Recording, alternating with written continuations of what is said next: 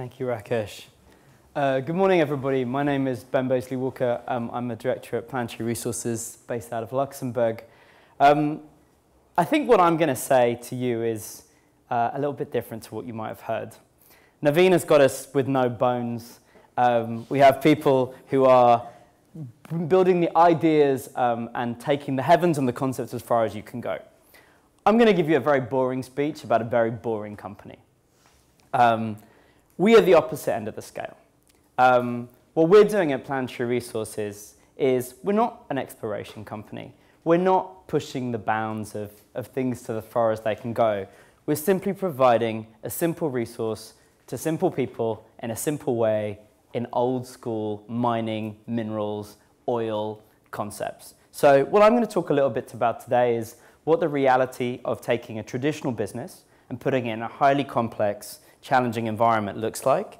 And then I'm going to touch a little bit also on what the idea of innovation is, how we see innovation, how some of our compatriots in the traditional mining sector see innovation, and what that might look a little bit different by. So a lot of my job has already been kind of laid out for me. Why asteroid mining? Really, the big problem with space is it's really expensive to get there. And it's also kind of hard to get stuff there once you're there. Planetary Resources, which we came out as a company of SpaceX, along the similar lines, technology got cheaper, ideas got easier, technology got more advanced. So we can do what before it was only NASA or ESA or China or Russia or India could do with several $1 billion in a government program for a lot less money. We're looking to provide a base resource that can be taken and used to build new ideas, new concepts, and basically be the fuel and the resources of the future. So I don't probably have to tell this audience, but space is now a critical part of our daily life here on Earth. Through transportations, communication, manufacturing, settlement resources, all of these things are things that are now part of your daily life here.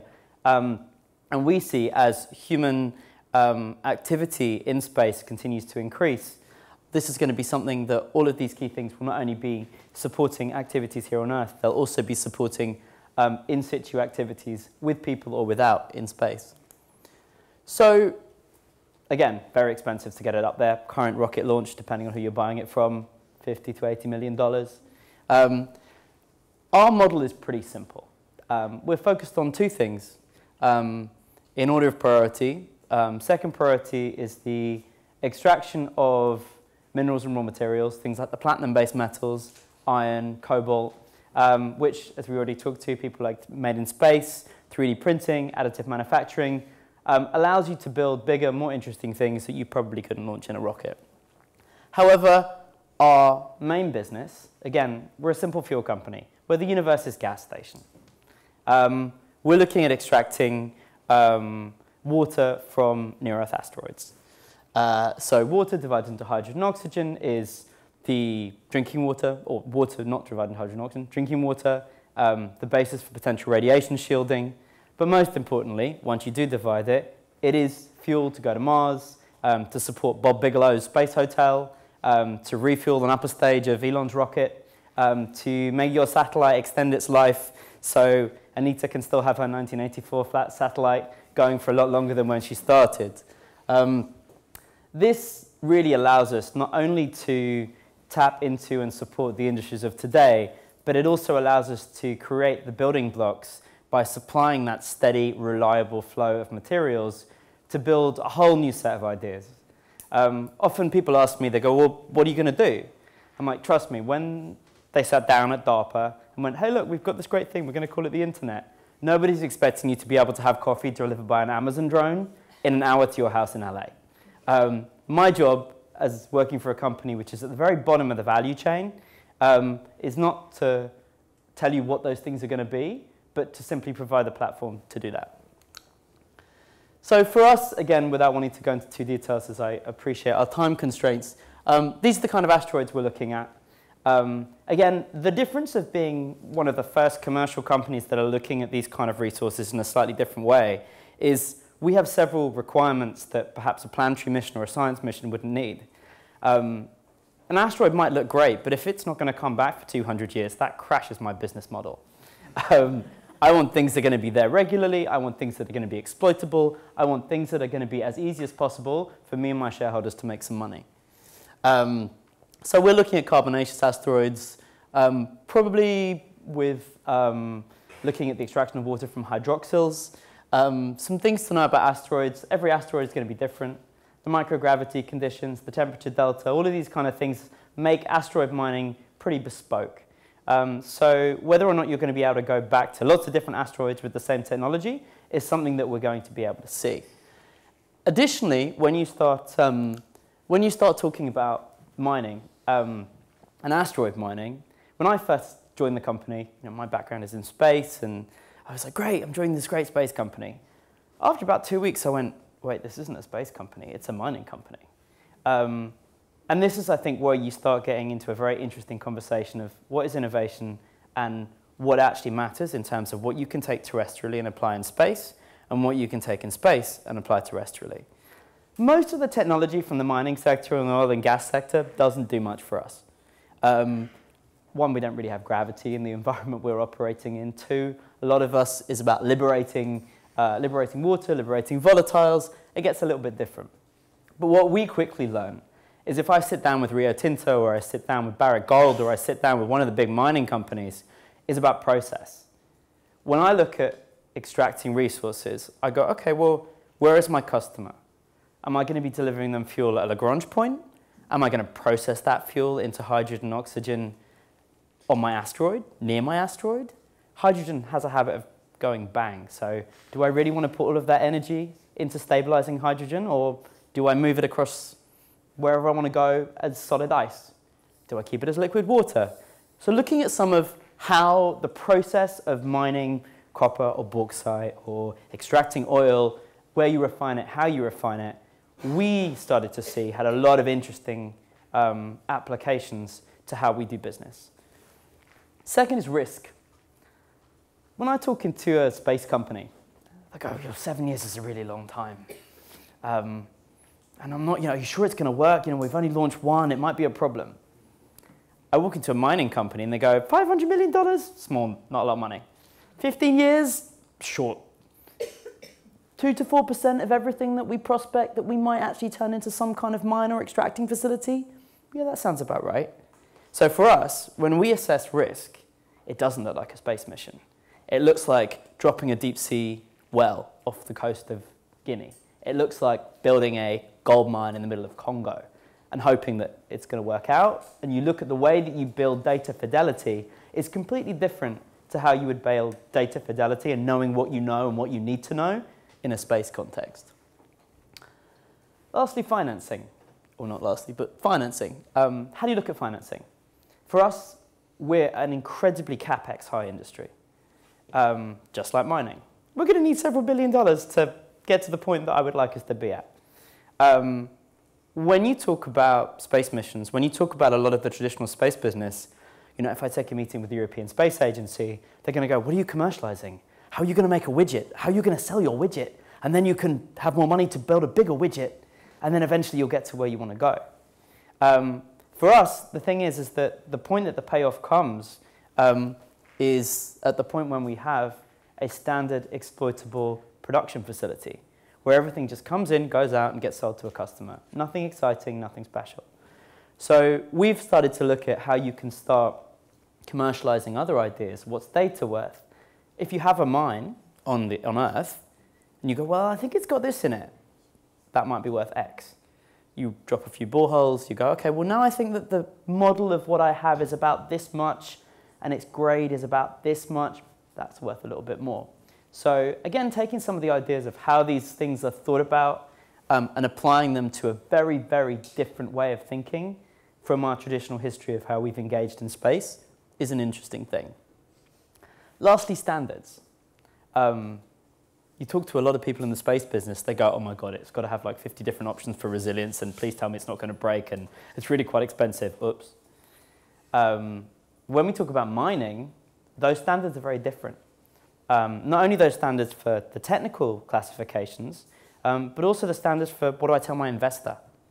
Our after a lot of dodgy deals in Western Australia, a series of standards got put together by industry to say, this is how you can report what you have. Kind of prospecting, resources, reserves. When I look at that, that allows me to talk to my investors in language that they understand. It allows me to talk to my customers going, well, I think I have this much at this level of probable truth. Okay, well, when I'm talking about reserves, I'm pretty sure I can do it. I haven't exploited it yet, but I think I can get it out with a bit more money. When I'm talking about or resources, when I'm talking about reserves, I'm saying, I have this much, it's going to cost us this much to get it out. Tell me when you want it. So again, taking standards that perhaps come from a completely different industry and a completely different way of thinking allows us to be very innovative in a space context. So again, let's talk a little bit about the value chain. Talking about this as a business rather than necessarily this as an exploration matter. For us, we're providing a raw product. The second thing is that a lot of people talk about the exploration piece, the journey to Mars. When I look at the journey to Mars, I see an awful lot of associated industries. I see jobs, I see technologies, I see spin-offs. I don't necessarily see loads of people sitting on Mars. We may or may not get to Mars, but the journey of what we do with that and the advances and the industry and the business and the employment that's going to be resulting from all of those associated technologies will be really interesting. For us, those associated technologies in the space context might be logistics.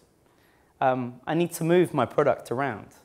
I have big companies who are in my office going, hey, well, if you need that, then maybe we have a business case. And if we have a business case, then maybe we'll put $100 million investment into building a space tug or a space transporter. Well, if you're going to do that, what else can that do? And how does that help? And lastly is, as I said, the new sector creation. Again, I want to be drinking espresso on Bob Bigelow's hotel. Hope it goes well. But if it doesn't, there's going to be a whole new set of things that we can do. When, for example, you don't have to think about replacing a geostationary satellite after its period of life. When graveyard orbits become something that we remember as back in the past, it completely changes where your investment point is, what you can do, and how long that can continue to exist for. So, defining innovation. Space is all about think big, work small. We have these little things, we have a great vision, and we try to solve all of the problems in a bespoke way. It's about being clever and smarter and faster and changing the paradigm. Mining, on the other hand, when they say innovation, what does it mean? It means think small, work big. I found that if I change this one little piece in my automated extraction process and I roll that out over every single mine I have globally, I've just saved myself $200 million.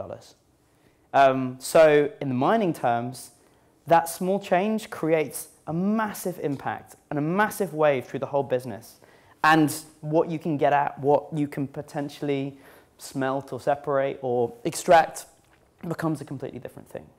So I think what I wanted to say is maybe we're one of the top 50 innovators, maybe we're not. But when we think about innovation, we've got to think about it in a way that all of these things bleed together. And it's not only about coming up with a smarter widget, it's about thinking about things in a completely different way. So to conclude, we're a traditional business in a non-traditional environment. Goodness gracious, we have enough challenges. Call me when we get there, and there's going to be some microgravity issues with mining. In terms of law, of policy, we're building, in many ways, we're doing things that we already understand with the legal frameworks of the space community, building on the history we have of how we manage kind of global resources here. The US, Luxembourg, and several other countries have developed or developing laws on property rights in space. We see that as, again, many parallels you can take. But space resources, I hope, are going to be a game changer for the future. They're going to enable us to do things that we can't even sit in this room and imagine. Because once that floodgate is open, once there is that steady option for being able to exploit this thing, which is like turning the water on a tap, that will allow people to come up with cleverer things than I can possibly think about now. The business case and the policy framework, again, it's not necessarily coming up with something that is completely revolutionary. It's about taking lots of ideas that work for us in different contexts, putting them in a cocktail shaker, and they come out as a really good martini.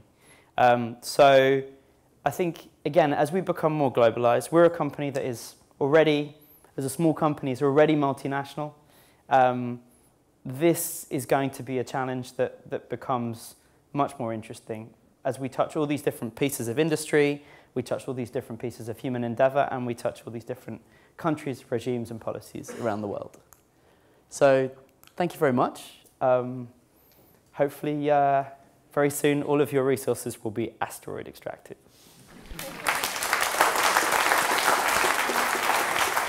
Thank you.